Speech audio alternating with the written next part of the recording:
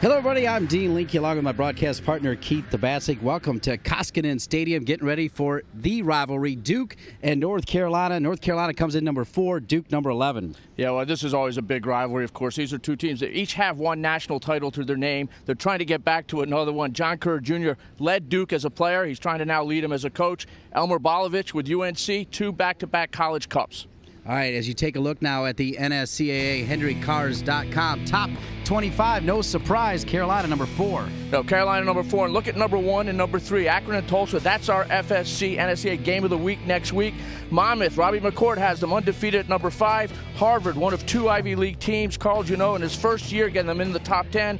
And Irvine, who started out the season at number 25, is up to number 10. All right, let's flip the chart, and who do you like in the second 10? Well, I'll tell you the 2 teams I like right now. This is Creighton 4-0. And by the way, that's not Bob Warming there anymore. That's Jamie Clark, who left Harvard to go to Creighton. They play SMU this weekend. Tim McClements, he's back in the national picture with SMU. But the one thing you got to look at, number 14, Wake Forest, they lost midweek to Charlotte. Jay Vidovich has his work cut out to get back to the College Cup. And in the Final 5, Keith Tabasic throwing some love to the Ivy League. Yeah, and why don't we just stay with it? Penn, Rudy Fuller, they're 4-0 for the second team in the Ivy League in the top 25. And there's Bob Warming. He's at Penn State now at number 23.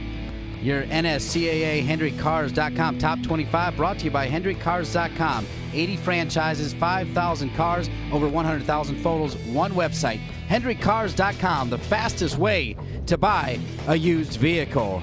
Let's take a look now at the NSCAA Players of the Week, and the goalkeeper for UC Irvine stood on his head, Keith. He was phenomenal. Yeah, I tell you, this goalkeeper is having a great start to the season. That could be big for Irvine as they've gone into the top 10 in the country. Meanwhile, the NSCAA Women's Player of the Week is a player that's featured right here on Fox Soccer Channel, Mackenzie Barney. Check this out, in overtime against Florida State, puts it away for the winner over her rival, Mackenzie Barney, the NSCAA Women's Player of the Week.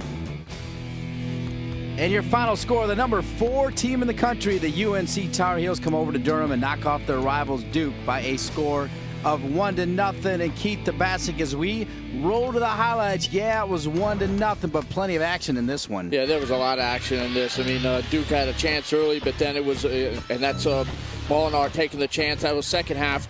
But in between the chances of Duke, it was all North Carolina. Here's the ball served in.